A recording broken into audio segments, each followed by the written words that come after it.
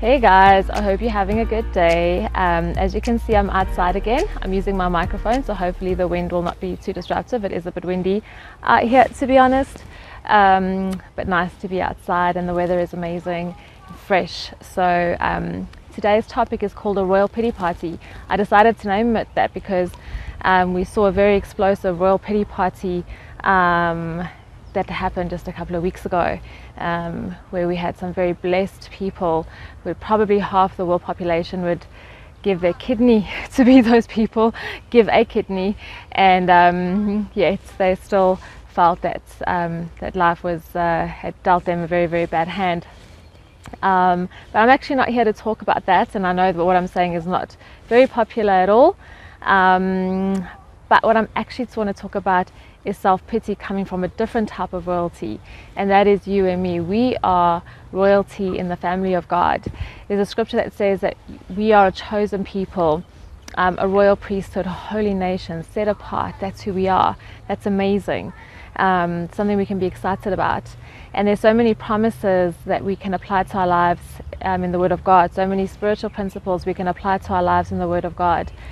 So much we have access to in the Word and the Spirit and in relationship with God.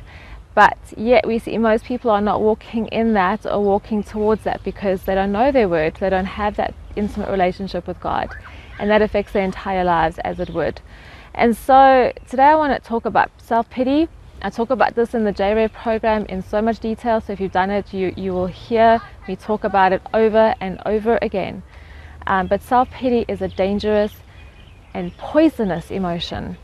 And I want to look at the people of Israel in the desert, who experienced so much of God's miracles, and they saw him part the Red Sea and saw him do so much. He literally was sending them food from heaven, but yet they complained and criticized God over and over again, and nothing was ever good enough.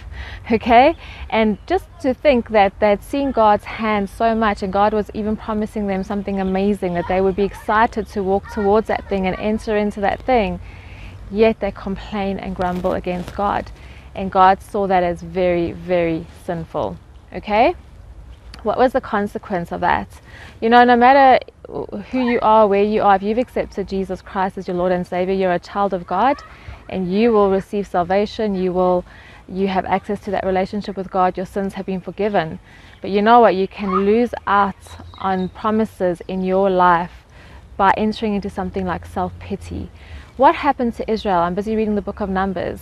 God said to Moses, how long can I contend with these people that are complaining and complaining, who were actually a very blessed people? Yeah? And guys, there's all these mental health issues all over the place. People are struggling with suicide, struggling with all of these things. But a lot of it is self-inflicted in terms of the way we think, the way we regard ourselves, when we feel sorry for ourselves. Of course you're going to get depressed. Of course you're going to be in mental distress. Okay? That is why it's so important to understand the truth of the Word of God, so you can counter those lies with the truth. Okay? But what was the consequence to Israel complaining and feeling sorry for themselves? God says to Moses that they will not enter into their promise. He never said he would reject them as a people. They were still his people. Yeah, God will never reject us even if we complain all day long.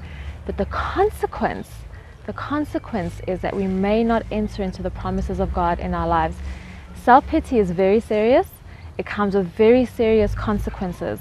And self-pity is extremely, extremely addictive. Okay? And a lot of people who are, who are addicted to self-pity will also surround themselves with people who are also just as addicted to self-pity. And you know what, guys? You're not helping yourself, and you're not helping anybody by sitting around and feeling sorry for yourself. Okay? All of those things that you think you are, you're not, because you know what? There are mighty promises in the Word of God about your life. The Bible says that you are fearfully and wonderfully made. The Bible has so many promises for your provision, for your blessing, for the love that God has for you, for the purposes that He has for you. Yeah, but most of the time we can only look at the things that are going wrong, the things that we don't have, comparing ourselves to other people, comparing ourselves to those who maybe have more than us. And this is something we we have to be very, very careful of. This has serious consequences. Okay, we really need a change in perspective. We need to really enter into the truth of the Word of God. We really need to take our relationship with God seriously, and we need to actively fight self-pity. When self-pity comes, yeah, call it out. Yeah, stop finding scriptures that you can claim that are in complete opposition to those self-pity thoughts that are coming into your mind. Yeah, you don't achieve anything through self-pity. It causes heartache, it causes pain. I'm sure many people are led to suicide through it. But you have the power. You are wonderfully made. You have the power in your soul to decide you're not going to give into that you're going to focus on the truth. And you know what? You can live an amazing, overcoming life that doesn't just bless you, but that blesses other people. And in my next video, I'm going to talk about gratitude. And looking at a perspective of life, looking at life with a perspective of gratitude, yeah, it can really change how we see things and how we see our own situations. I used to be a person that really suffered with self-pity a lot, especially when I was younger.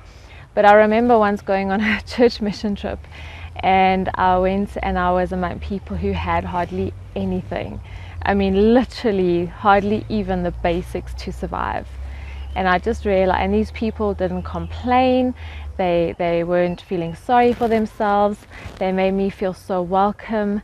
And you know what, I just realized half of the things that I feel sorry for, that I'm in self-pity for, half of the things that I'm sitting around feeling sorry for myself for, are just actually non-issues. There's bigger issues out there.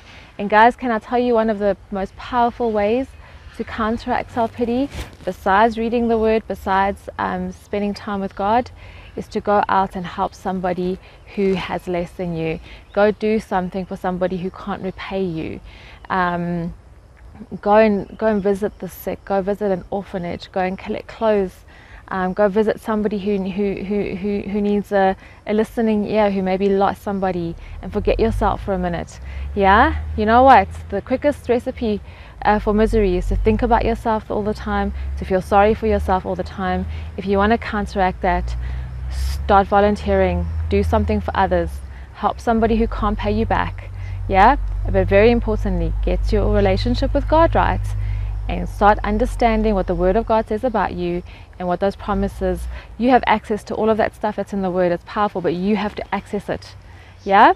And guys, if you start doing this, you can overcome self-pity, and you can walk in those plans and purposes that God has for your life. And you do not have to shortcut things in your life because of self-pity. You block stuff in your life when you feel sorry for yourself.